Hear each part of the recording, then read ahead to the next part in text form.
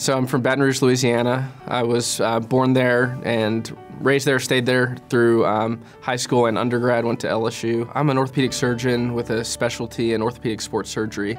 So that involves doing predominantly arthroscopic surgery, using minimally invasive techniques to treat shoulder and knee pathology primarily, but also managing other typical injuries that could affect athletes from hips to ankles and things of that nature. I see patients of all ages, love to say athletes of all ages. There's weekend warriors. There's injuries that are well treated with arthroscopic techniques in the older population as well. That's what I liked about surgery. And then orthopedics was also just the natural fit from having played some sports, and I felt comfortable in that space. That journey really happened, or that really took shape whenever I was starting my third year of med school. You get in the hospital and start rotating through everything, and just the way my third year rotations fell, I started on surgery, and within that I had a 2-week elective on orthopedics, and so it was my first day actually in the hospital was orthopedics. I loved it, loved the people I worked with, loved the types of problems that